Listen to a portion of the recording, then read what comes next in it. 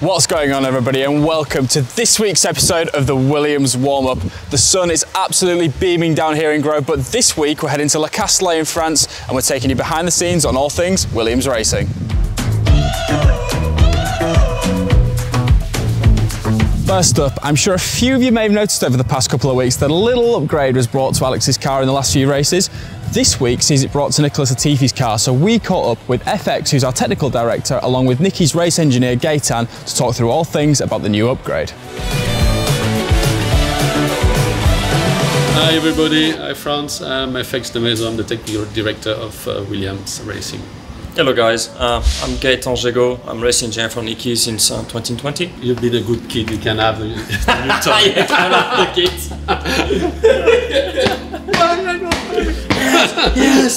Speaking seriously, FX, do you think I can get the kit for round 12? I think you've been a good guy, so yes. I can get the kit? You and Nicky. Do we deserve? We deserve it for the next race, yes. Production is on target. It's just because it's France and it's near my... Yeah, then after I need to give it back after France. No, I think you'll have it. You'll have it again. Good. You'll have it again. Okay. It's not like a toy we give you and then we take it back. It's not so bad. It's good. It looks like it did a decent step in the past races. It looks like. Not too bad. Looks like, and there's still a lot to learn, but...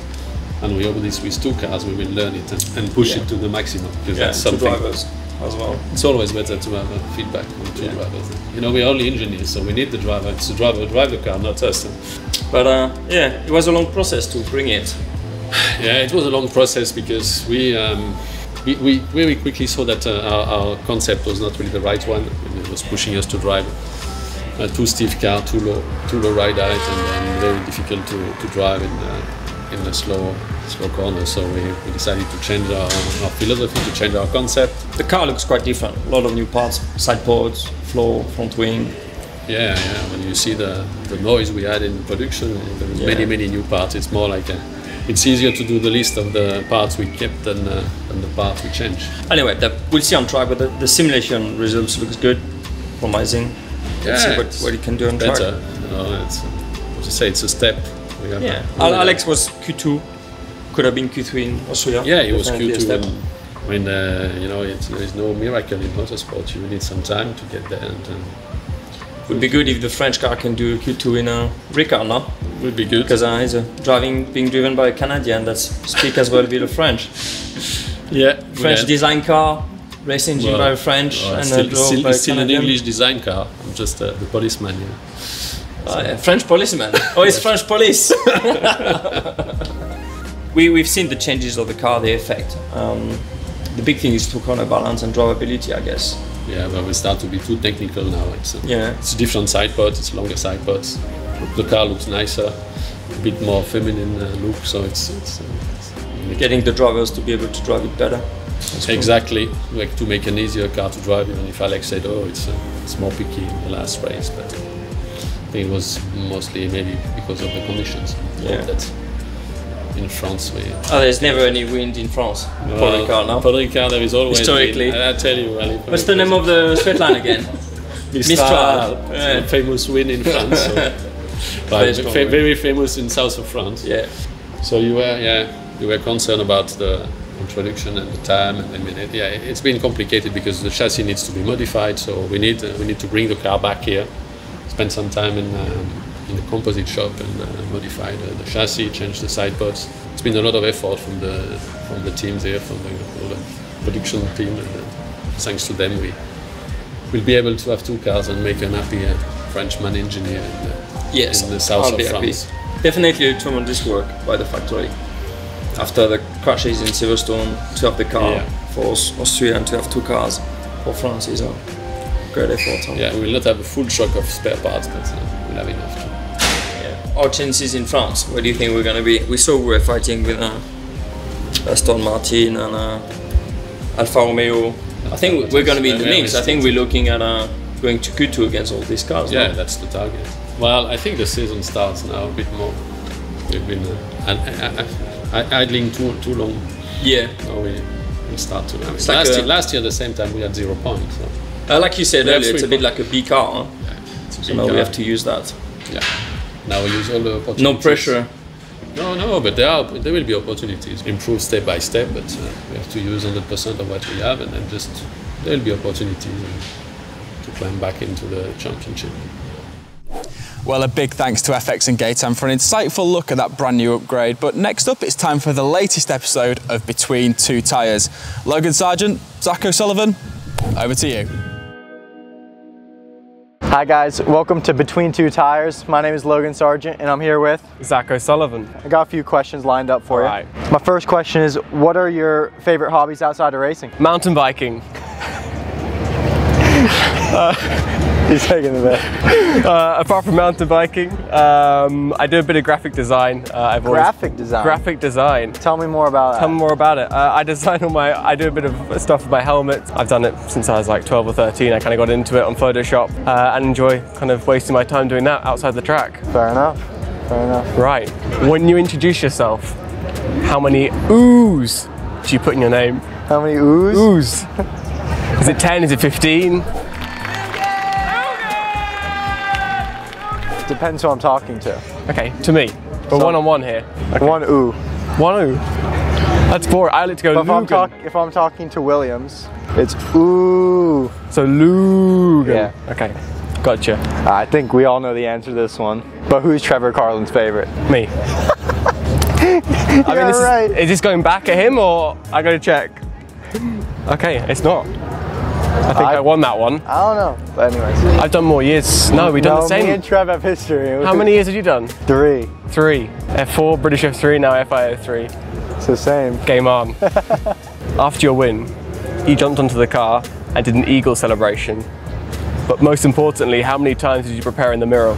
So this took a lot of gym work. This is the real reason for the training camps. This was 2020 prep back in the day. A lot of practice, just getting the right pace. So I did it in 2020 when I won in Silverstone. I figured I'd bring her back. Deja vu. Yeah, exactly. All right, so when you win a race, right, since you're still tiny, Yeah. you can't drink alcohol. Well, So yeah. what are you gonna drink? What am I going to drink? I don't know what's on the podium. This is the problem. What do you mean? Whatever's on the podium. But they give you champagne on the podium. This is the problem. Yeah, but I think when you're 17, they still give you No. like I love apple the hardware at juice. Silverstone. Have I just got you cancelled? It's only you that's getting cancelled. Alright, I'm rolling with it. Highs and lows of the recent training camp. The low was by far the mountain biking. I think that's a high. On my side, it was, I mean, I got pretty high up before I fell, but it was a high. No, the mountain biking was easily the low because I was myself to not hurt myself. You nearly wiped me out as well. And the high was the chef. That's a good Hands point, you know. down. Yeah. That So, was phenomenal. The best part of a training camp was actually eating. Yeah. If you could drive any Williams F1 car, what would it be and who would be your teammate? What would it be? Oh, any car. FW14B. And who would be your teammate? And since we're one-on-one, I'm going to say the one and only Logan Sargeant. Mano a mano. Exactly. What's your go-to first date?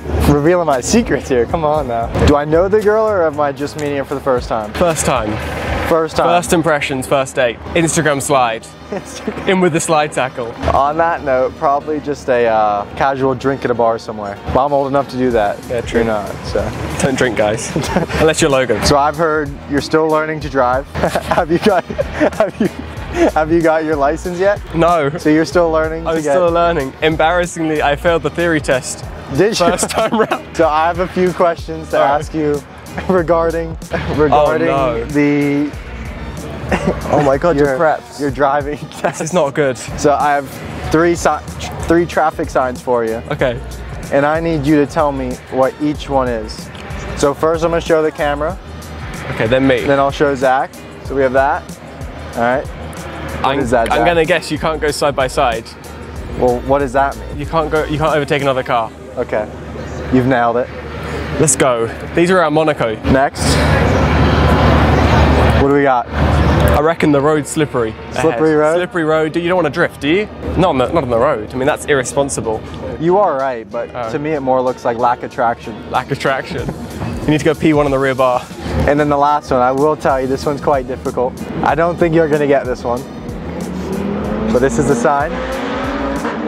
Is it just a road for bikes and cars? No, Is it bike on top of car? no. I'm lost. This right here is no vehicles at all.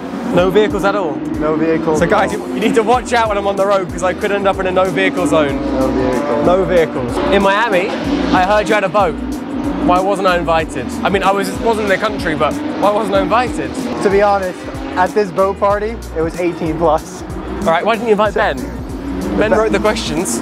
Ben and Rich and Thomas were all invited. They were all invited? Yeah. I see myself out. And yeah, it was me, Tiesto, the whole lot. It was good. It was good. Well, a big thanks to Zach and to Logan, but now we're heading back over to our two Frenchmen, FX and Gaetan, to give them a little test on their hometown.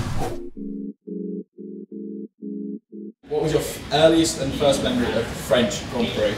1996, Ferrari blowing up the engine on the lobster grid.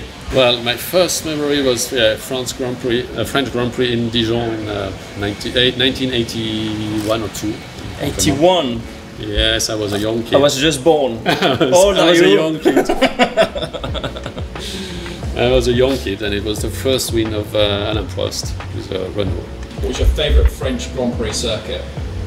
It's a difficult one because they are all with different history. I think Paul Ricard is very different to what it was. Monaco was mega. The high-speed corners, the chicans was really good. But Dijon was also amazing history. So I think they're all very different. But if I had to pick one, I'd choose Monaco. There is only one answer for me. It's Paul Ricard because it's first close from home, and I like the atmosphere there. It's great. And the track, I don't care. I don't drive the car. It's a driver job. So for me, as an engineer, it's for sure it's much better. They are very nice restaurants. The sea is just nearby. That's very true. You can go scenery home in the evening, is fantastic. I will drive home with my motorbike every evening. That's perfect. I will sleep home, so it's good. First French Grand Prix you attended, Gaetan, I guess start with you again. Well, it will probably surprise you, but it was late, 2002. Yeah. Because when I was young, my dad loved Formula 1. He was watching it on the TV, but he always said modern Formula 1 was boring. So I would go to Paul Ricard to see all Formula 1, but he would never bring me to a proper modern F1 track. Yeah, it's Dijon, and it was the first F1 race I watched. I was with my uncle. And you were probably 10 years old or something? No, I was a bit more, not many, but 12, 13. It was nice. It was really nice. Yeah, you will find out I'm born in 1969 now. Here we go, we got it. Yeah.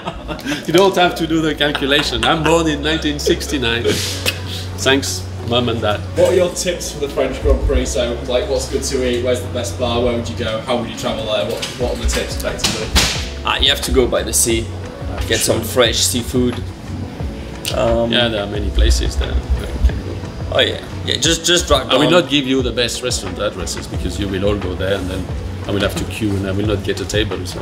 But we do stay in the by the sea, by the harbour. Nice fish that was caught the same day, and it's easy to find in France. You just go any places, you're gonna get. In La Ciotat, where we stay there a lot. Yeah, La Ciotat. Nice restaurant there. It's not hard to find good food in France, not like England. Just order a nice Côte de Provence, a nice rosé, and it'll be perfect.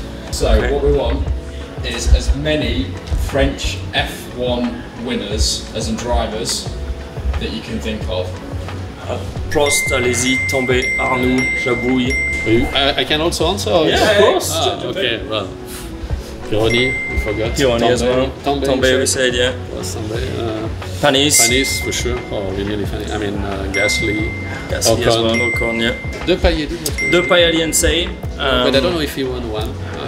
I did say Jabouille, I think he won Beltoise as well, Monaco. And then you can go even earlier in the 50s, but I need my dad for that. We know all of them, I think. Is there any more? Do you have more? I think there's a few. Maurice, François-Xavier, no?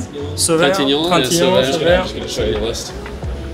Who do we miss? Prost, Arnoux, Latifi, Pironi, Trintignant. Oh, we're not too bad. We nearly got everybody. We just missed Trintignant and Sever. Yeah. Not too bad. Yeah. Even if I'm born in '69. Happy with that effort? Yeah. Not too bad. Well done. Good. Cheers, guys. Thank you. And that is it for this week's episode of the Williams Warm-Up. We'll be back next time in Hungary, but in the meantime, make sure you download the app, sign up for your driver card, and we'll see you next time.